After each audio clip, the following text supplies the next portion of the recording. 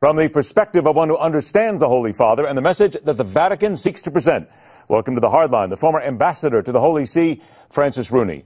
Ambassador Rooney, let me begin by asking you with regard to some of the criticism that the Pope accepts here from people in America. In your opinion, would the Pope, any Pope, ever seek to mold their image and their message simply to fit a political party in any country?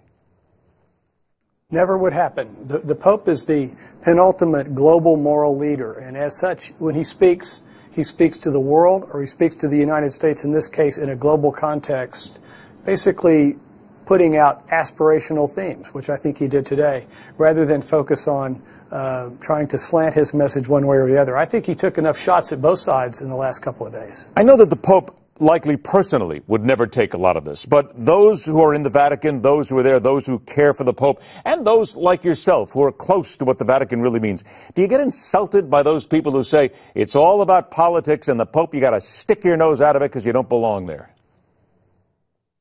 No, I think they're just they're misinformed about the role of the Pope in the world, and it actually does nothing but belittle them. I mean, I think that congressman that refused to attend the session because of the Pope's views on immigration came out looking a whole lot worse than the Pope did.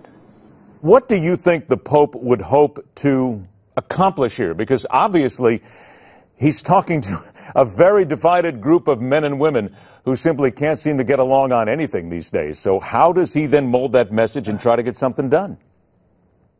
Well, as we can see from the speeches that he made, he's a very complex guy, and it's hard to pigeonhole him in one thing or another. I mean, there have been times where he's been pigeonholed as a liberal socialist, as a rabid environmental reformer, etc. But when you read what he said and you hear these different speeches in different contexts, he's a little more nuanced, you know. He said today that business was an essential service to the common good. I thought that was a great statement from a guy who is from Argentina and is historically suspicious of business. I thought he had some very aspirational comments about the greatness of the United States today, almost like he's calling us to lead the world, which is something that we've all feel at many times we feel that we have to rule the world, because if we don't, some bad guys are going to do it.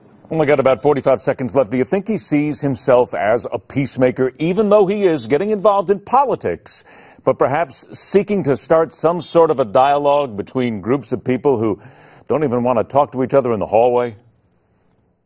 Well, he spoke extensively towards the end of his speech about the need for dialogue when he was referring to Thomas Merton's as an avenue towards peace and conflict resolution. And I think that that's a hallmark of Holy See diplomacy, whether it's in the interreligious area with dealing with religiously inspired terrorism, or if it's in situations like Colombia, where I know the Pope played a very subtle and quiet role in helping bring the government of Colombia and the FARC together, which was a historic move yesterday. It is certainly the one thing that this Pope does, well, like most popes, quiet, unassuming, and tries to get the point across without yelling.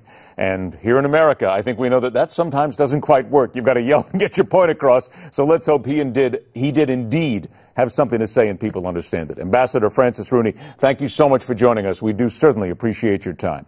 We speak about the Pope, so let's give you a chance to learn more about this Pope. Who is Pope Francis? Where has he come from?